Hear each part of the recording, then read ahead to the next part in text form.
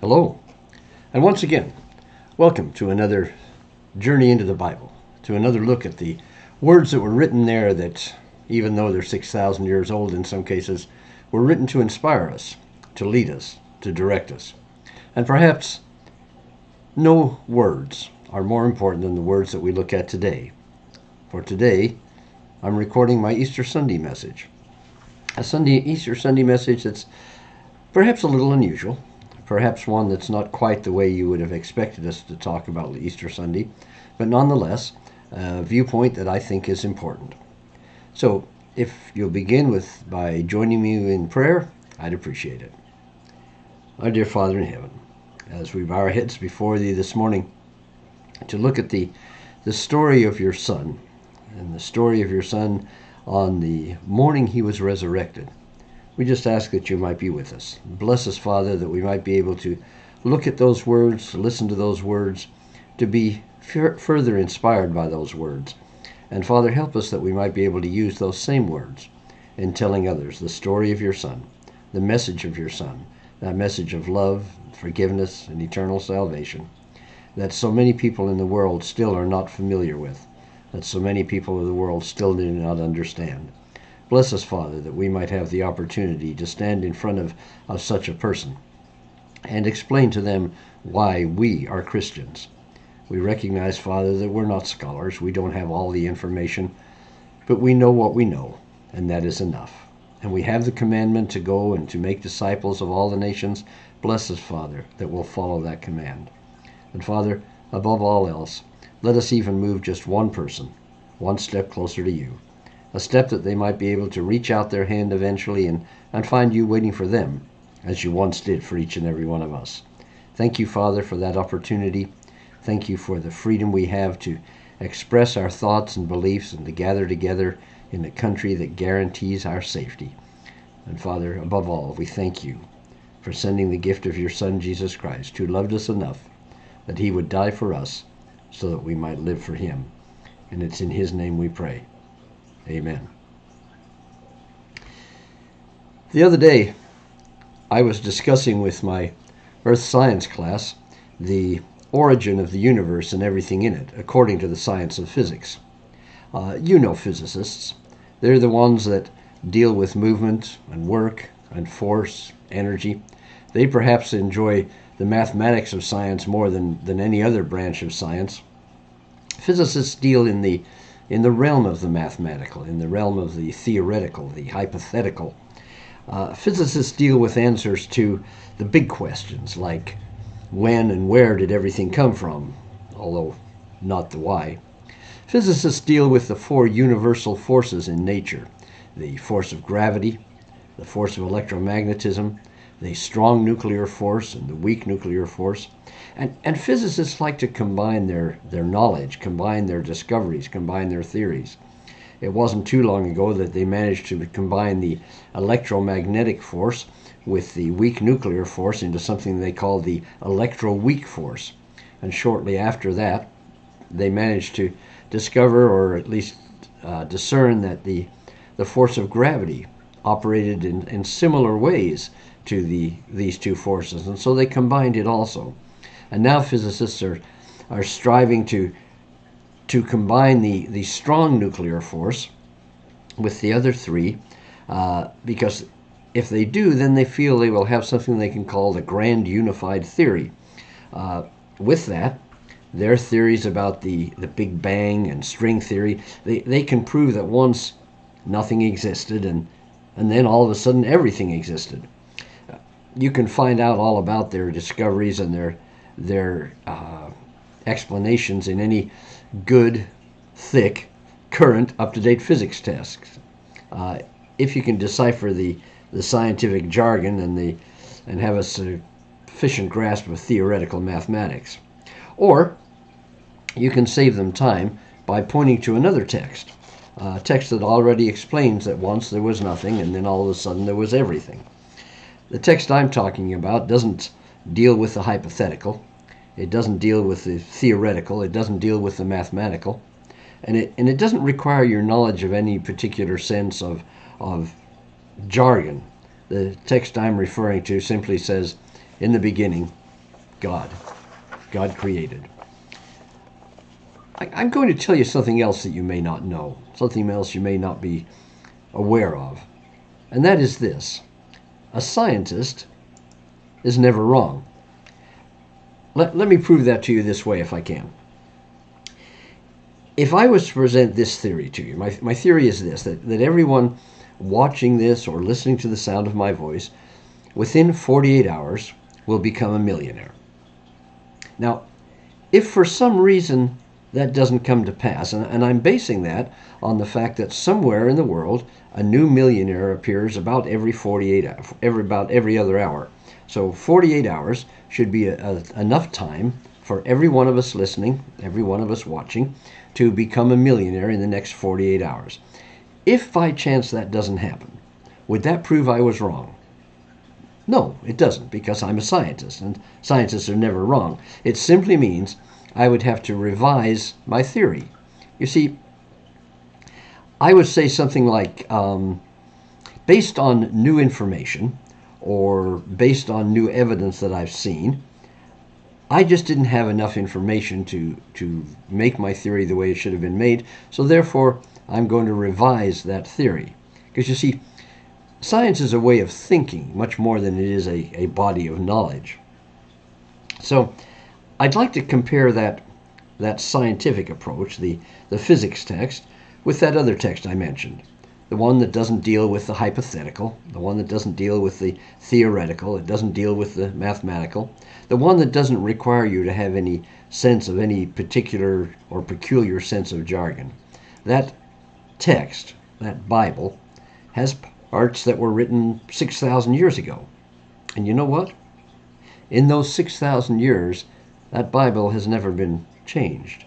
It's never been revised. It's never been updated. And it has never been proven wrong. Can I read just a little bit from that book to tell you that once there was nothing, then suddenly there was everything? Genesis 1, verses 3 and 4 says, "And God said, let there be light. And there was light. And God saw the light, that it was good."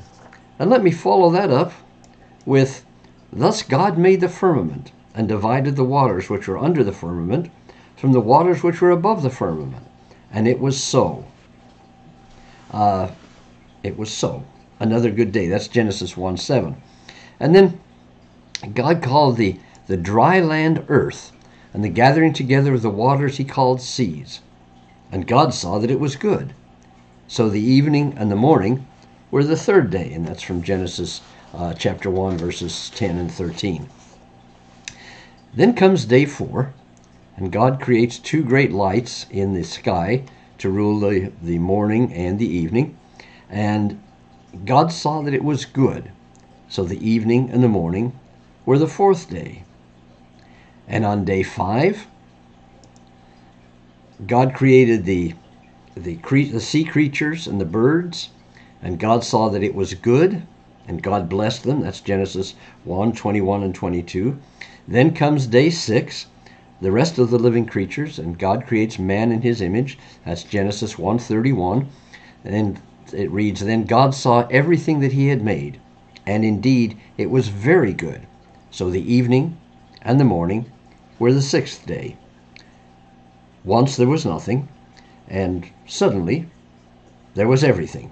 Now, it doesn't matter to me whether you consider those 6 days of creation as 6 24-hour days, or 6,000 years, or 10,000 years, or any time period that those of you who care to envision a young earth time scale choose to accept, or whether you accept the fact that those days, the yom of Hebrew, were days of indeterminate length. The point is, God created. Once there was nothing, then there was everything. Now, notice one other point, if you will.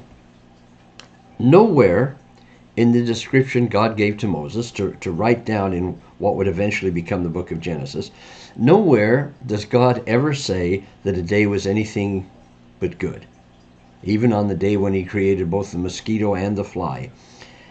In fact, In my reading of the Bible, I've never found a description of a day that says it was a bad day, or even a mediocre day, a poor day, or even a day that was questionable. Now, I know what some of you are thinking. You're thinking, wait a minute, Pastor Chris. What about that day? What about that Friday? What about the day Jesus was crucified? Surely that should be considered a bad day, or at least a poor day. No, not even that one. In fact, in spite of the fact that it was the day that Jesus was crucified, even that one can be considered a good day. Why can I say that? Recall that even as a young boy, in Luke 2:49, Jesus says, "Did you not know that I must be about my Father's business?" And then again, during his ministry, in John 6:38, he says, "I have come down from heaven not to do my own will, but the will of him who sent me." And again from the Gospel of John 14:31, "As the Father gave me commandment, so I do." Then finally, as the time came for Jesus to approach the cross, as he prayed in the garden, he says, "Father, nevertheless, not my will, but yours be done." Even that day, a day that will be burned across the collective minds of all Christians as a day of horror, a day of pain, a day of extreme suffering. Even that day was a good day, the day that changed history forever. But as good as that day may have been, an even bigger, even better, more historic day was to take place just 3 days later. If you're a member of my regular Sunday school class at First Baptist Church of Lexington, Missouri, and you have your Gospel Project Sunday School manual with you, please turn to page 56 to see, or 46 that is, to see why that day was once again a good day, not only for the Lord, but for Christians everywhere, for all time. Our lesson begins with verse 11 of John's 20th chapter in his Gospel. But let's set the stage a little bit first. It was the morning of the first day of the week. Mary Magdalene had gone to the tomb, some versions say with other women, John speaks only of her, to anoint the body of Jesus with oils and spices. If you recall, the eve of the Sabbath, they had to take Jesus down from the cross and hurry to bury him because the sunset was approaching, and they couldn't complete those kind of tasks on the Sabbath day. And so they hurried and buried Jesus without the proper preparation for the body. So Mary Magdalene goes to the gravesite, and she goes to anoint Jesus' body correctly with oils and spices to preserve it so that it won't smell bad as it decays. And when she gets there, she finds the stone that had blocked the entrance to the tomb had been rolled away. She finds the tomb is empty. And nearly besides herself with grief, she runs to tell the 11 and what she has found. And Peter and John ran to the tomb with Mary, following close behind, and they found the empty tomb, just as Mary had said. John tells us that the two disciples of the Lord were confused, and they left from there to return to their own homes.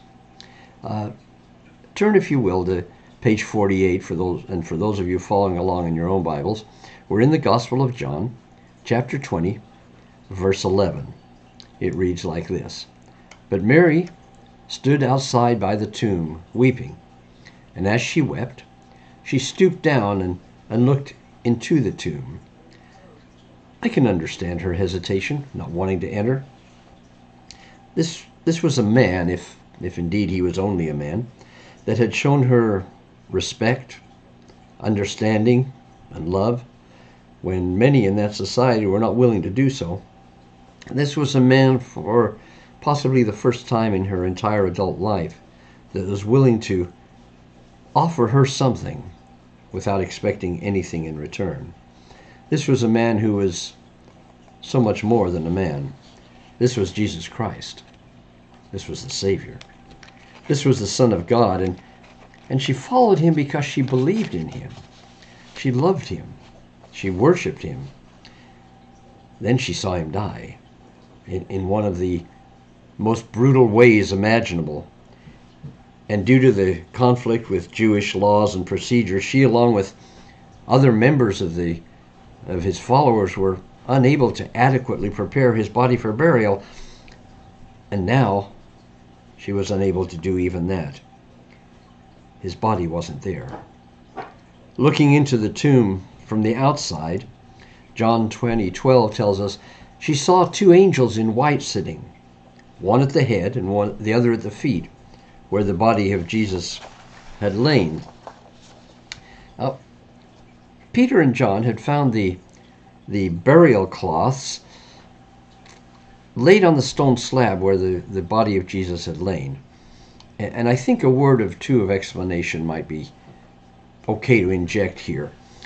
When Mary Magdalene saw the stone of the tomb rolled away, she immediately thought the body of Jesus had been stolen.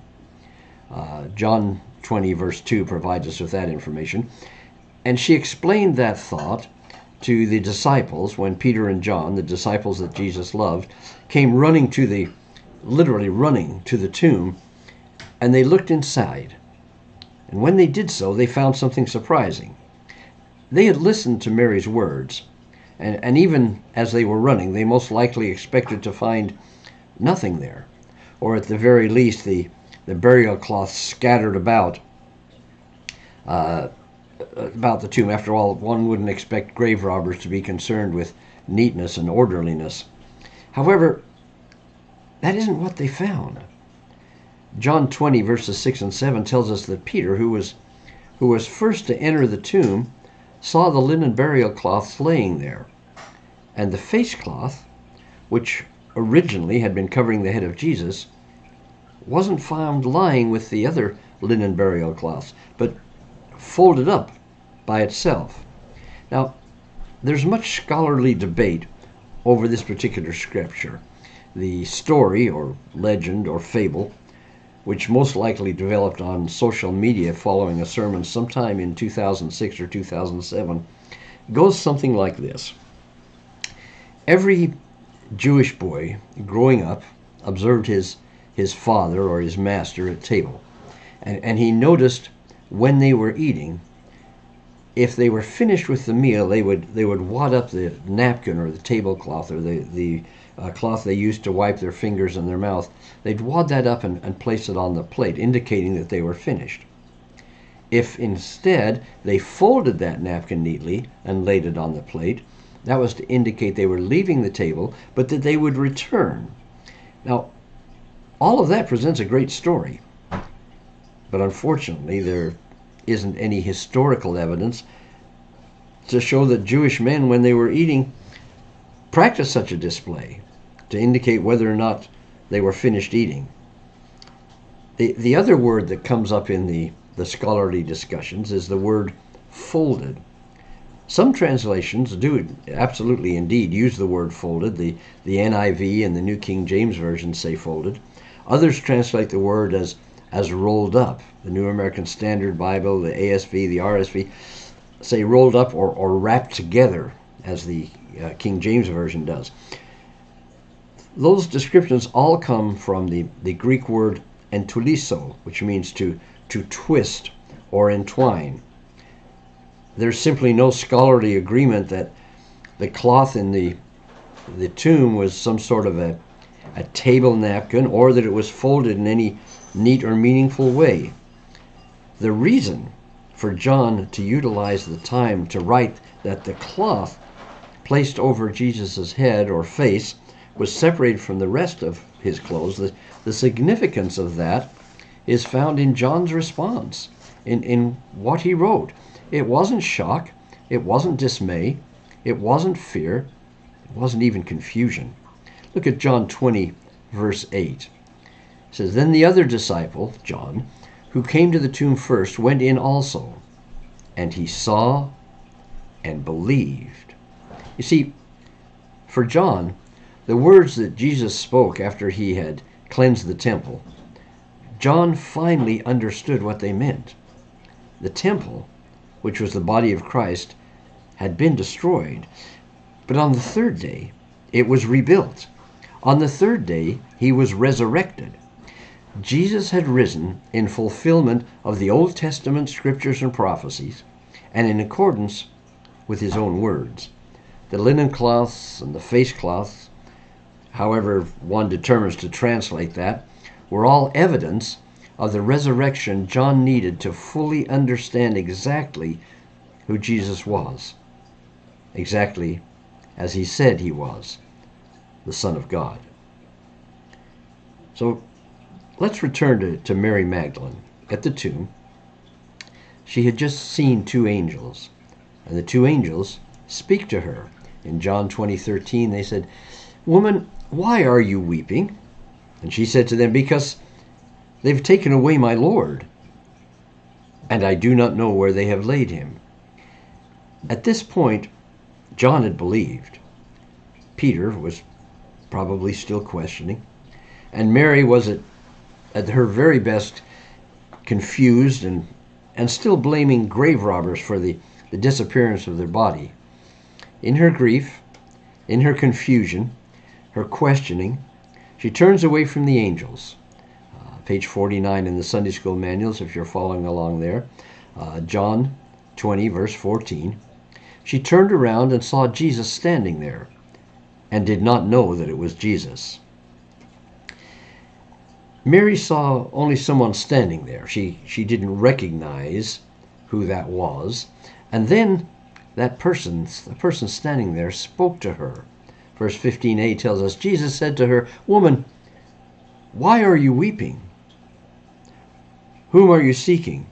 Now, it's apparent at this point that Mary didn't recognize the voice, the image, or the visage of the man she had been following as a disciple for what had probably been years. John had accepted what he saw and believed, and Peter went away confused and perhaps still a little bit worried.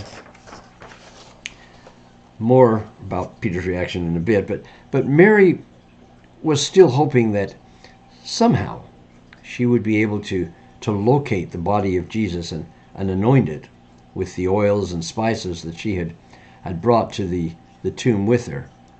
And Mary, supposing him to be the gardener, said to him, "Sir, if you have carried him away, tell me where you have laid him, and I'll take him away." That's verse 15b. And then the man that she supposed to be the gardener spoke to her. John 20:16. Jesus said to her, "Mary," and she turned and said to him, "Rabboni," which is to say, teacher. The grief, the despair, the loss, the hopelessness, all of the emotions that were connected with her loss of the body of Jesus, her loss of the man she loved, worshipped, and followed as the Son of God, all of those emotions were removed in a moment of complete gratitude. Probably similar to the feelings that she had for Jesus when he first healed her from the demon that had possessed her. We read about that in the first few verses of Luke's 8th chapter. It's a feeling that I could only begin to compare with the feeling I had when I first realized that I'd become a Christian, from accepting Jesus as the man that I would love and worship and follow as the Son of God. Perhaps you too can identify that feeling from incidents in your own walk. Page 50 in the Sunday School manuals. Then Mary, in her joy, her happiness, almost overcome with the realization that her Savior was indeed alive, must have gone to Jesus and embraced him with all the strength her relief would allow her to express in a way that might seem that she would never let him go. And Jesus spoke to her again. John 20, verse 17a says, Jesus said to her, "Do not cling to me, for I have not yet ascended to my Father. The word cling means to fasten onto or to hold with force. As appropriate as that might have been for Mary, Jesus hastened to remind her that he could not stay, for he had yet to ascend to his Father to wait the time when he would return for all time. But for now, Jesus had an errand that he needed Mary to run for him. Second part of verse 17 says, "Go to my brethren and say to them, I am ascending to my Father and your Father, and to my God and your God." Here in the second part of that 17th verse, Jesus sets about accomplishing several very important things. First, Jesus trusted Mary, a woman who may formerly have been of somewhat ill repute, to be the very first to carry the resurrection message to his followers, not only cementing Mary's position as a disciple, but also as a woman of importance in a time when women simply weren't considered or looked at as being equal to men. Secondly, Jesus points out to Mary that his apostles are more than just followers, but they're brothers, in a sense that all of us who belong to his family are brothers and sisters. And finally, the third point that Jesus makes is this. Jesus tells Mary to tell his followers that he is going to ascend to his Father, who is also our Father, the one who's not only the God of Jesus Christ, but also the God of all mankind. Is it any wonder that with this thought in mind, Jesus later tells us and asks each of us to go and to make disciples, to make followers of all people, of all those he would have as eternal residents in those mansions that he went ahead of us to prepare? Mary, even though she was reluctant to release her resurrected Savior, now had the belief and the faith that she needed to sustain her, and she left Jesus there at the side of the tomb and returned to the 11 to share with them the news that at that point only she was aware of. Verse 18 tells us, Mary Magdalene came and told the disciples that she had seen the Lord and that he had spoken these things to her. It was shortly after that time that Jesus appeared to the apostles and offered them a greeting of peace. And then following 40 days, during the time which we recall the stories of the doubting Thomas and the forgiveness of restoration of Peter, who had denied knowing Jesus 3 times before Jesus was crucified. And during that time he appeared to as many as 500 at one time. Jesus was seen by many of the faithful. And then Jesus returned to his Father, our Father, his God and our God. We've heard the story of Easter many, many times. We've heard it from the viewpoint of those who were present. We've heard it from the apostles, those who wrote the Gospels. We've heard it from the viewpoint of the Romans, from the centurion who said, surely this was the Son of God. We've heard it from his followers. We've heard it from the Gospel writers, from historians, from theologians, from scholars, and we've heard it from musicians. The story's been retold now for some 2,000 years, and we never tire of it. And why? Well, I think it's because in that story we hear all the important things we need to know about the Lord and Savior. If I was to paraphrase his own words, it would be something like this. Jesus said, and the Bible records, I will come, and it happened. Jesus said, I will die, and it happened. Jesus said, I will resurrect, and it happened. Jesus also said, I will return. That has yet to happen, but I would remind you, it's time to get ready. One of my one of my favorite versions of the telling of that story comes from a musician, a Christian singer by the name of Don Francisco. He tells the story from the point of view of Mary, from the point of view of John, but more importantly from the point of view of Peter, the one who is still a little bit lost, a little bit confused, perhaps a little dismayed because he was the one who had denied knowing Jesus. John had left the tomb convinced he'd seen a miracle. Mary believed. But Peter left the tomb confused, unsure, perhaps even doubting what he had seen and believed. It's Peter's story that Don Francisco told, and if you have the opportunity, if you'd like to take the time, I would recommend that you Google Don Francisco's story, Don Francisco's song. It's entitled He's Alive, and in it I find perhaps my favorite retelling of the story of Christ's crucifixion. It doesn't have any of the details, it doesn't have any of the gore, it doesn't have any of the brutality. It simply tells of one man's coming to faith, one man's final acceptance of Jesus as Lord and Savior, the man that was Peter. Please do it. Please go to Google or wherever you happen to go, or perhaps even to your own record or album collection, and find the story of the resurrection of Jesus. He's Alive by Don Francisco. Until then, I'd ask that you pray with me until we join again together next week. Please pray.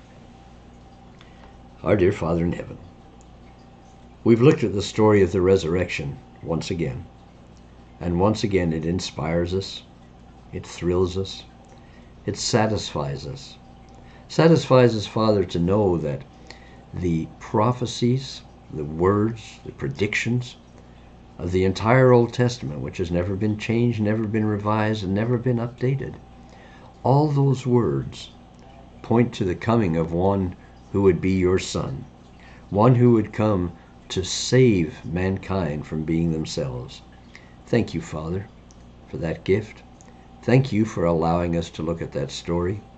Thank you for giving us the privilege of living in a country where we have the freedom to own a Bible, the freedom to read a Bible, the freedom to gather together and discuss that Bible, to see what those messages, some 6,000 years old, have for us today. And the message that we have from the resurrection of your Son is simply that, Father. Jesus came, he died, he was resurrected, and he will come again.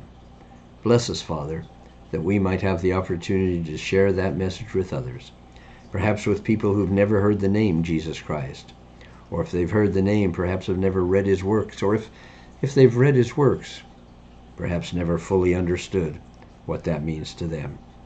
We recognize, Father, that we're not scholars, we're not fully biblically knowledgeable. We just ask, Father, that you'll give us the strength, the conviction, the belief in ourselves, that we might boldly be able to stand in front of another and say, yes, I am a Christian, and let me tell you why.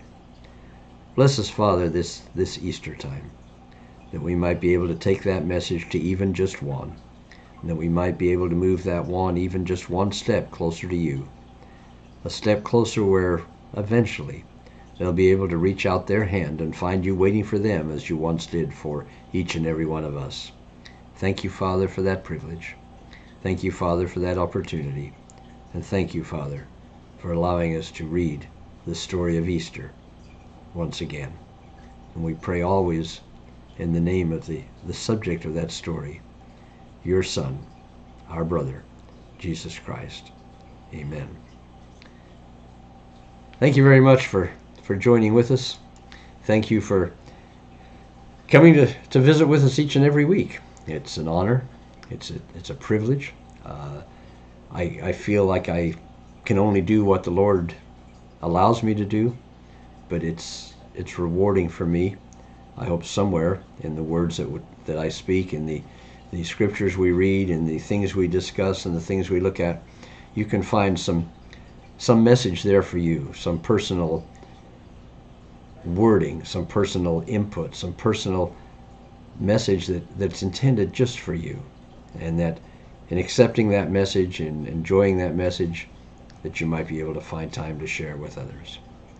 Until we meet again next week and continue our study of the New Testament, I bid you a pleasant day, a pleasant Easter, and ask that God bless you. Goodbye.